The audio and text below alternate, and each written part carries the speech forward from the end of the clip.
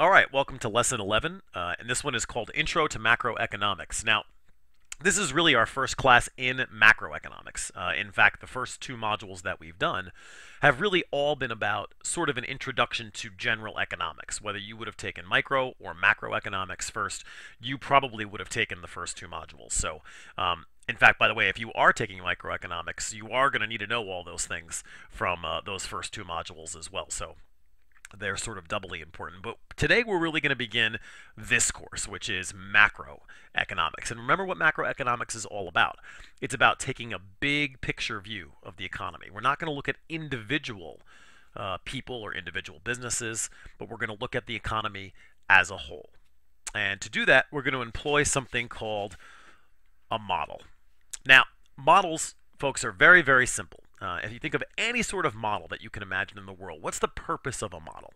The purpose of a model is ultimately to make a complex idea as easy to understand as possible, to take something that's sort of abstract and make it concrete, make it easy to understand.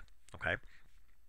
The first model we're going to use is what's called the business cycle. And the type of model that it is a model that we're going to use all the time this year in economics. And it is a graph, specifically a line graph. And a lot of people might not think of graphs as models, but remember what graphs do. Graphs takes lots of complicated data and try to put it in a picture that we can easily understand. All right, so we're going to start with just some graphing terminology, which I think hopefully most folks remember, but if not, we'll go over it. Remember that a line graph has two axes. This is right here called the x-axis, and this right here is called the y-axis. And the idea of a line graph is that we're going to compare these two variables. In this case, we're going to compare how things go over time versus economic growth. Now, we don't exactly know what economic growth is yet, and in fact, it's one of the last units we do in this class. But for the moment, let's just assume that economic growth, another way of saying this might be economic goodness. Things generally are going well when we have economic growth. That's not a very precise definition at all, and hopefully no economist would be insulted by that. But for our purposes right now, that's a good way to get us started, I think. Okay. We're going to look at something called the business cycle. And what the business cycle does is it shows how our economy is growing over time. And I think you're going to see something pretty striking. Here's what the business cycle looks like. It looks like a slinky gone wild, right? Okay. It is actually very true that the business cycle seems to have these ups and downs. Now, again, what is the business cycle measuring? It's measuring how our economy is growing over time. But again, you can see here very clearly there are some ups and downs, ups and downs, ups, and that would continue on. It's not a big surprise that the business cycle has these ups and downs, and I think you'll see why in just a couple minutes. First, I want to start with some terminology, just to get us all on the same page. Our first term is going to be the word expansion. Okay, in economics, anytime that the economy is growing, we call it an expansionary period. And that would be these sections right here. Conversely, anytime the economy is shrinking, we call it a contraction or a contractionary period. And you can see those sections right here. As time is moving forward, we're actually decreasing in the size of our economy. Now, by the way, just a couple other terms. When we're at the highest points of the business cycle, we call those peaks, and we're at the lowest points of the business cycle, we call them troughs. And what you're going to notice is, and we're going to see some real life data in just a second, you're going to notice again that it seems to be that this thing goes up and down in a pretty regular fashion. That's not a big surprise. Now, you will notice it is actually sort of sliding upwards overall. If I was to draw a line through the middle of it, you could see it is sort of growing overall. And that tends to be true, and we'll talk about why that is as the course moves on. But for right now, we just want to notice that it seems to have these continuous ups and downs. And to show you that's really true, let's take a look at a real-life example. The best data I can think of to look at this is what's called the unemployment rate. Now, we don't exactly know what that is exactly, but essentially it's, in short terms, the percentage of Americans who want a job who can't find one. And this is actually the opposite of the business cycle, because generally when unemployment is high, economic growth tends to be low. And when unemployment is very low, we tend to be having strong economic growth. You don't really need to necessarily know that. All I really want you to see here is the fact that this cycle seems to exist. This is the unemployment rate since 1945, so since World War II. And you can see very clearly this thing goes up and down and up and down and up and down with a pretty good amount of regularity. What's interesting when you think about it is we often think of our politicians and our Congress, our president, and we give them a lot of credit and a lot of blame for how the economy is doing. When you see this picture, it sort of humbles you. It sort of makes you realize that maybe they don't have nearly as much responsibility or blame for the economy as we tend to give them, because it seems that the economy, in very, very broad terms, is doing what it wants. It's doing this business cycle thing. Now we'll get to in a minute why we think this happens. Really, guys, though, our goal for this semester is not going to be to eliminate this cycle. There's no way to really do that. What we are going to try to do is make it so that we don't have really high peaks and really low troughs. And that might sound strange. You might say, well, why wouldn't we want really high peaks? Well, we'll talk about why. But our goal, let's just say, is going to be to make this business cycle as flat as possible, but realistically knowing that we can't exactly eliminate it. Okay, one last thought on the business cycle. Why does it act this way exactly? Well, the exact truth is the economy is so massive and large that we don't exactly know. We're not sure. There's lots of competing theories on this. One of them, essentially, is that one of those theories is this.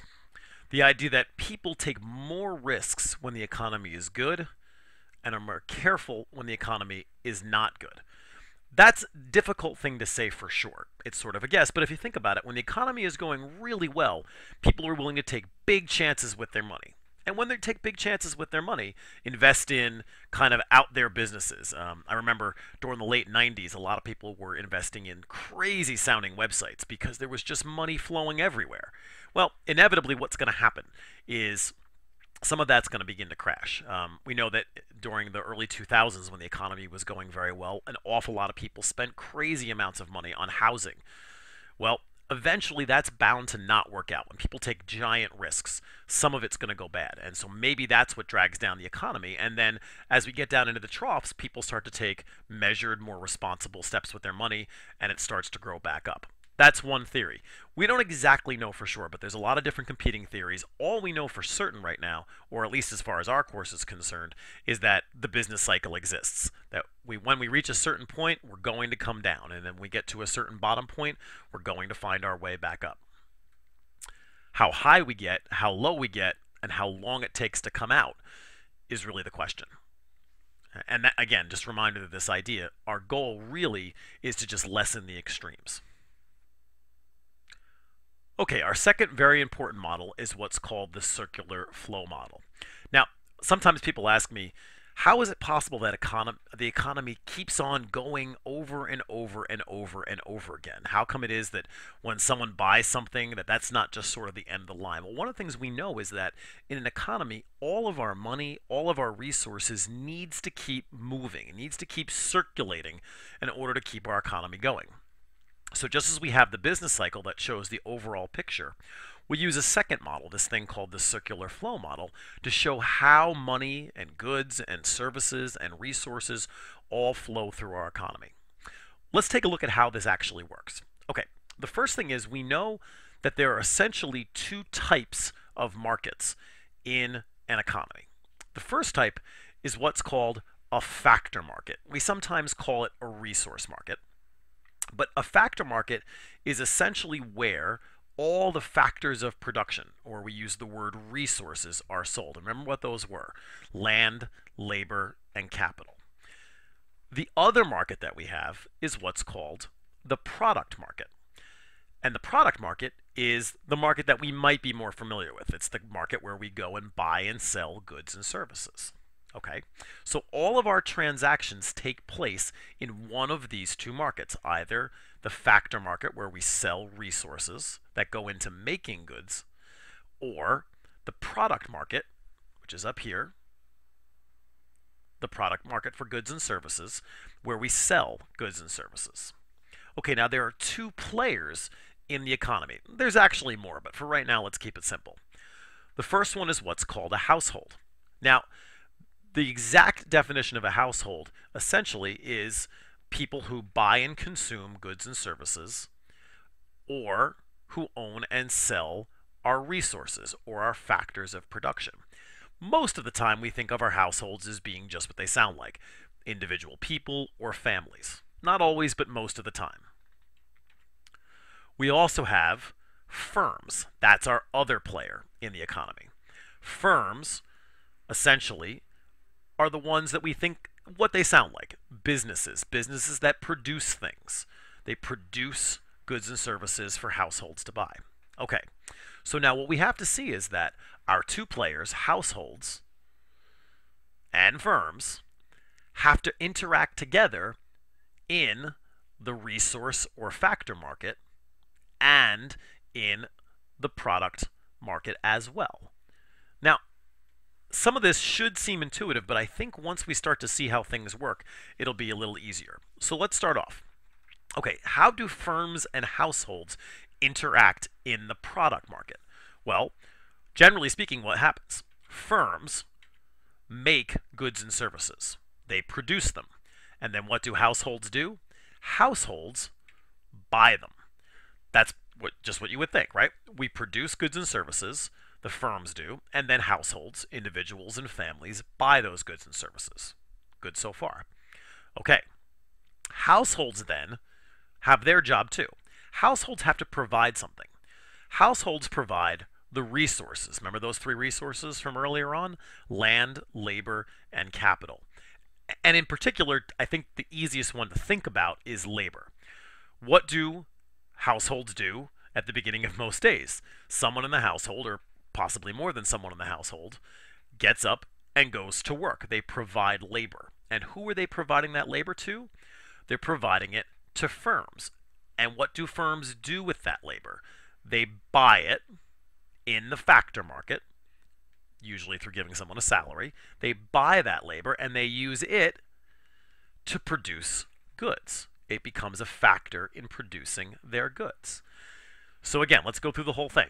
Firms produce goods and services, which they sell in the product market, and then households buy. Households then sell their labor through the factor market, which is bought by firms to be used in producing goods. Pretty simple. And of course, what has to go the opposite way? Well, if all of this stuff is going one way, what goes in the other way in exchange? Well, money. So take a look at the green line. What happens? Companies get money in the product market called revenue when they sell goods. They then use that money to hire workers to buy labor in the form of a wage or a salary. That money then goes back to the households as income that those households have earned, and then the households can use that income to purchase goods and services. And that, folks, is what we call the circular flow model. And what we notice is that the money and the factors of production all stay in this cycle. They get used over and over and over again. And this is how our economy keeps moving around. Okay? You may want to stop for a moment and take a nice detailed look at this picture. There's also a very good version of this chart in your textbook, which helps, I think, make a nice explanation. Now, what I want to do is this. I'd like to do a little summary. Okay? What we're going to do is practice. Decide if each of these statements is true or false. And if it's false, make a change to it to see if it's true. Okay, I'm going to put each statement up. You may want to stop for just a moment, try it yourself, and see what we have. Here are our 4 statements. Okay, go ahead and stop the movie for a second and see if you decide that each of these statements are true or false. Okay, hopefully you've had a chance to do that now. Let's take a look. The first one says households sell goods in the product market. Let's see, households sell goods in the product market. It turns out that's not true. Who sells goods in the product market? That would be the firms sell the goods in the product market. Okay, number 2. Firms buy resources in the factor market. Let's see, firms need resources. So yes, they buy those in the factor market. In particular, we think of them buying labor from households in the factor market. So that's true. Number 3, firms sell goods in the factor market. Nope, that's not true. Firms sell goods in the product market. Remember, households sell labor in the factor market. Firms sell goods in the product market. So that's false. And then number 4, households sell resources in the factor market. That's true. The resource we think of them selling as labor. Okay, so here's a summary of our answers. Number 1 and number 3 were false. Number 2 and number 4 were true. One last question. Why do you suppose savings is considered leakage in the circular flow model? Leakage. Leakage sounds like something that accidentally spills out. Stop and think about it for a second, and then when you're ready, pause it, and then after you've done thinking about it, hit play again and I'll give you your answer. Okay, so why do we think savings is called leakage? Well, the best answer for that is to go back to the circular flow model for just a second. So we're going to do that for just a moment. Remember what it looks like. Here's our circular flow. You notice that everything stays in a constant loop. So the question is, why do we call savings leakage? Because what's the only way to get money out of this loop? Essentially, to not spend it. Either to not spend it on goods and services or to not spend it on factors of production. Either way, if the money is saved, it leaks out of the circular flow model. Okay, please complete the accompanying activities from lesson 11.